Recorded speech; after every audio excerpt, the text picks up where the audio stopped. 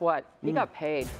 So this was a soft quarterback market, but not for Saquon Barkley. Well, no, he lands a huge deal and obviously shakes up the running back market. It's a situation where basically he goes to Philadelphia. He's from Pennsylvania, and he will get a chance to go back home.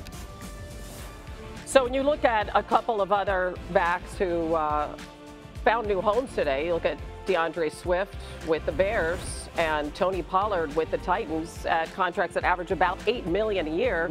Saquon, over $12 million a year. You know, this is, if you're Saquon, you're looking at the Philadelphia Eagles offensive line and you're going, hold on, this is the #1 team in the NFL in run block win rate last year. And I'm leaving a team that right now can't keep the same group of 5 on the field.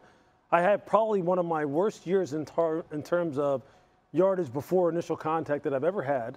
I'm struggling just to crack 4 per carry behind this offensive line. And look, that's not to disparage the Giants offensive line. That's just the way it is. And you're going to maybe one of the best. If you're him right now, you're going, I got paid more and I'm going in the division and I got a better offensive line. Well, Kellen Moore's probably sitting there going, let's go, baby. Let's go to work. Good for Saquon, though. He deserves this. He deserves this opportunity. But you can best believe the pressure will be on him now to go ahead and deliver outsized results, you know, in accordance with what he got paid. What does it mean for the Eagles, Dano? Well, it's counterintuitive to who they've been. And, Lewis, you were in that building. You know, this is not what they've done. This is an organization that forever has invested into the line of scrimmage, both offensive and defensive line. And it's won them Super Bowls. It's brought them to Super Bowls. And this is a position that I don't want to say that they've ignored, but certainly in free agency they haven't invested in. And I think this is a little bit of a 180 from that because they must believe that the interior of the offensive line is going to be okay, even with Kelsey leaving. We know it's a very healthy roster.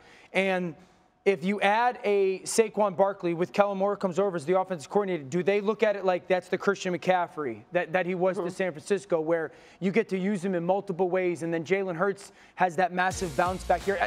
I think it's a fascinating case study. I really do, because, again, this is an organization that has not operated like this since Brian Westbrook, maybe, you know, in years where you were there. And this is a lot of money. I mean, they had a free fall at the end of the season. They had to do something. How much does this help hurt? I think they're reinventing a little bit. Last year was humbling. Those last 6 weeks. They obviously feel as though they're a couple pieces away from maybe taking another jump. But what's interesting to me is the fact that, look, you start hearing reports that Josh Sweat is on the trading block. Hassan Reddick's on the trading block. I mean, so that's interesting to me right there, that now they go ahead and pay this money to Saquon, because you're right. It is out of character.